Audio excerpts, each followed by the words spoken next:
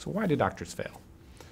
There's a favorite essay I have about the nature of human fallibility, and it points out that there are at least two reasons why human beings fail when we set out to do anything, and one reason is just plain ignorance.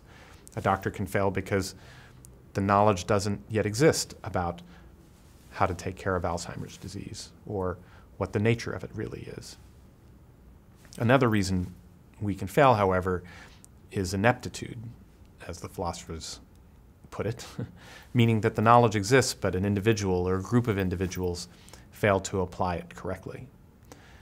We struggle in our generation now with both being huge issues for us, and that's very different from past generations. For millennia, ignorance was the central governing factor in the course of a human being's life. We didn't understand disease, and we didn't understand what we could do about it.